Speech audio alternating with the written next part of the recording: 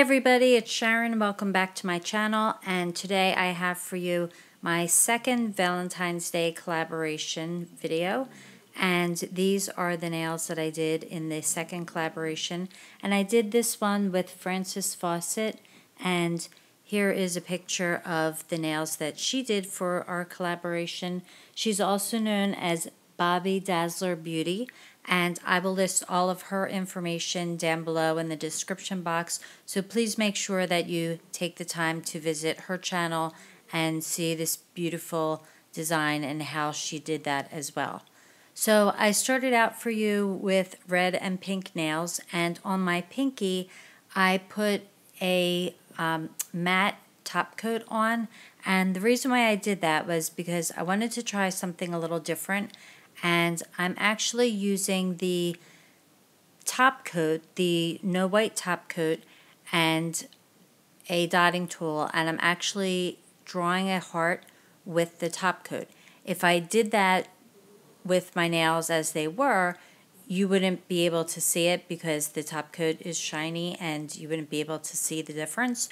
So by putting the matte top coat on there first and then applying the no white top coat on top, you can see the difference and see where I'm applying the no white top coat. So after I did that, I went in with I cured that in the lamp for 30 seconds, and then I went in with Born Pretty's gold powder, and I used their eye sponge. It's kind of the same thing. But I went in and used that and applied the gold to my nail, and it actually came out really nice. So there's not a huge transition between the two, and you'll see later on that I decided to outline it in white just to kind of make it stand out a little bit more. But you can definitely see that where the heart is, where I apply the no white top coat, that it is gold. So that is what that looks like. And that was a fun process to do. So, you know, if you have a matte top coat and if you have a gel light, they're really inexpensive nowadays. Get the LED light and experiment with that. It was actually a lot of fun doing that. And these plates are from Light in the Box. I will try to find the seller. It was not on the paperwork that I got when I received it in the mail, so if I can find it, I will link that below in the description box. But it was kind of hit or miss. As you can see, this one came out beautifully. I did have a hard time. I had originally wanted to do a different design and then went with the doves with the heart in the center. And some of the designs, I don't know if they're not etched all the way, but I did have a hard time with some of them coming up. So hence all the paint that you see all over my hands. But the doves came out okay. I did have to go in and kind of fill in some missing pieces, but this is the Born Pretty plate, and this one I had no problems with. Their plates are all really great, and they stamp really nicely. So this one, as you see, I went in with the pink stamping polish, and this design in one take came out beautifully. So the Born Pretty plates I highly recommend. The Light in the Box I'm kind of on the fence with. As I said, it's very hit or miss. So, but Born Pretty, I've never had any problems with their plates or with their stamping polish. So as you can see, that design came out really nicely and perfectly as well. So here's, as I was telling you before, where I went back and decided to outline the heart. And I'm actually, as you can see, instead of using a detail brush, I'm using a fountain pen. And I saw this done on Nail Career Education channel.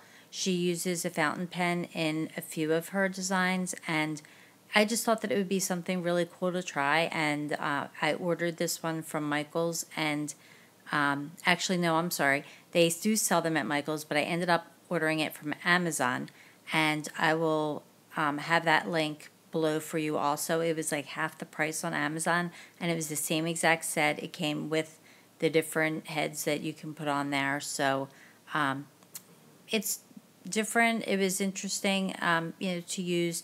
There is a little bit of a learning curve with it, but I enjoyed using it. I will probably sometimes use that and sometimes use the detailing brush. So there is those 3 designs finished, and then I went in with my crystal katana and some pink mini crystals that I think I also got these from Light in the Box as well.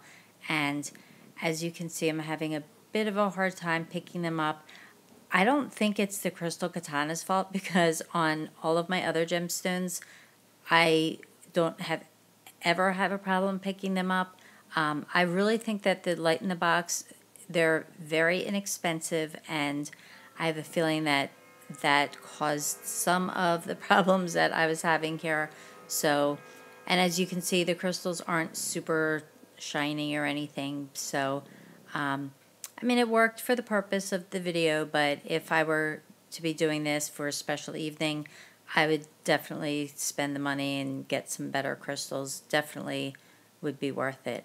But for something like this, as I said, they're perfectly fine. So there is my crystal heart, and I thought that did come out really cute, and something that you might want to give a try if you have a special evening. So there's those completed designs. And then for my thumb, I decided to just go in and do a little pattern of hearts. And again, using the fountain pen, I just went in and drew some hearts on there, and then I filled them in afterwards. By the way, I'm using acrylic paint for this. So the stamping designs, I used stamping polish, and for the hand-drawn things, I'm using acrylic paint. So just to differentiate between the two.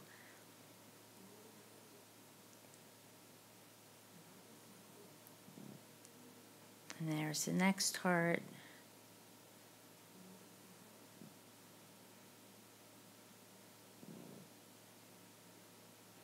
And then, as I said, I went in and I filled them in first with white, and it looked okay, but it just seemed a little blah. And since I had some pink on my other nail, I decided, after I had filled them all in with the white, I thought that it would look pretty to add some of that pink in there and kind of pull everything together. So you'll see in a moment that I go in and add some of the pink in there.